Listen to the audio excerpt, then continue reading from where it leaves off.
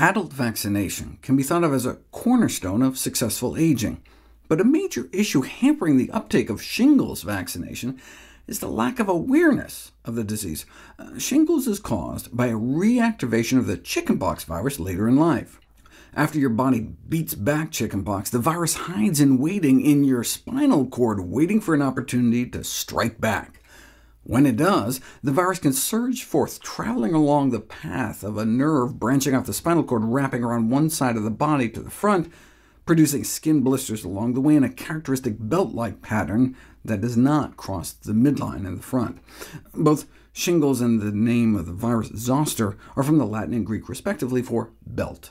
The blistering rash can be intensely painful, leave scarring or discoloration behind, but usually disappears in a few weeks on its own. However, approximately 30 to 50% of people suffer post-herpetic neuralgia, persistent pain that can last for a year or more that sometimes can be debilitating. Usually it affects nerves around your trunk, but in 10 to 25% of cases it can erupt across your face, which can lead to permanent facial muscle weakness, hearing loss, or blindness.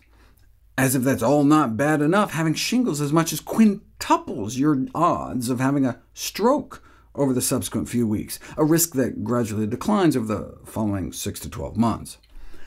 It's surprising more people don't know about it, since the lifetime risk of shingles is 30%, meaning nearly 1 in 3 will get it sometime in their lives. Young adults only have about a 1 in 1,000 chance of getting it every year, whereas in older adults that climbs to closer to 1 in 100 each year.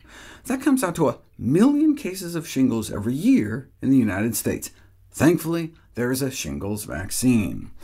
The first became available in 2006 using a live weakened strain of the virus.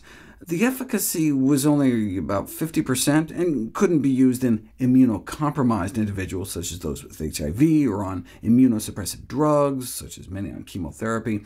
Thankfully, in 2017, a recombinant shingles vaccine was approved with a 90 to 97% efficacy for preventing an outbreak.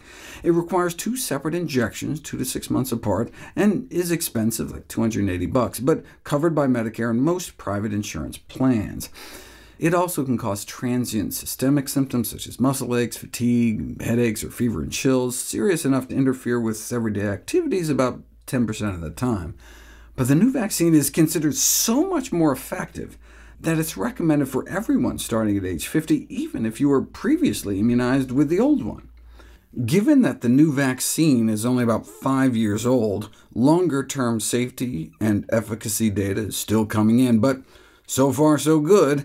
As soon as I turned 50, I lined up for mine.